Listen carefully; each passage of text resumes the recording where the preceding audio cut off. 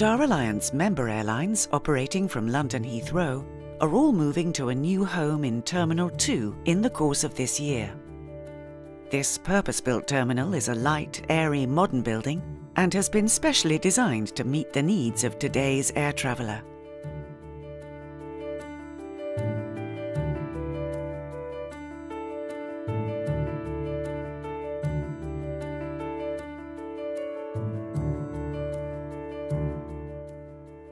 On arrival in the main terminal building, you will pass through the UK border.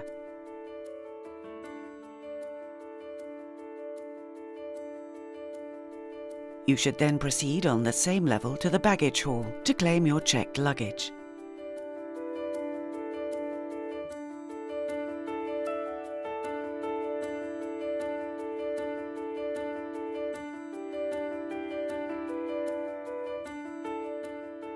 After clearing customs, take the exit into the International Arrivals area.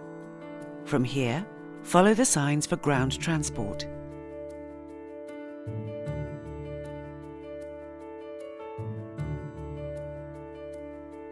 The fastest way to central London is on the Heathrow Express. You can also opt to travel door-to-door by taxi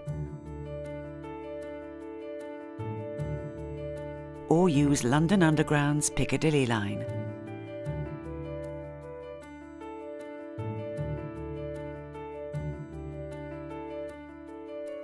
Star Alliance member airlines operate over 120 daily flights at Heathrow. To connect to another Star Alliance flight within Terminal 2, follow the purple flight connection signs, pass through the security check, then follow the flight connection signs up to the International Departures Lounge level.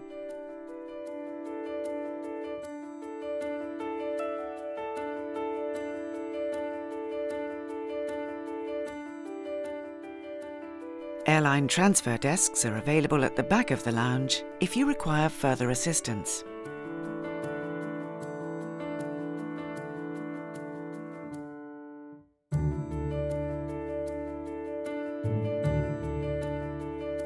The check-in hall at Terminal 2 is split into 4 zones.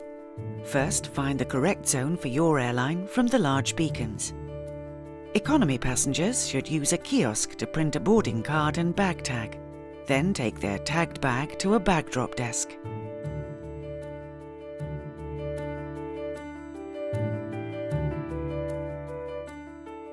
Passengers in first class, business class or with Star Alliance Gold status may proceed straight to the premium check-in desks.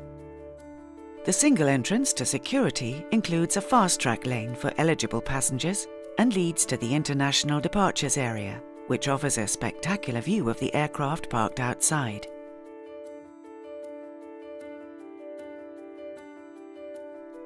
First and business class passengers and those with Star Alliance Gold status are invited to one of the 4 airline lounges.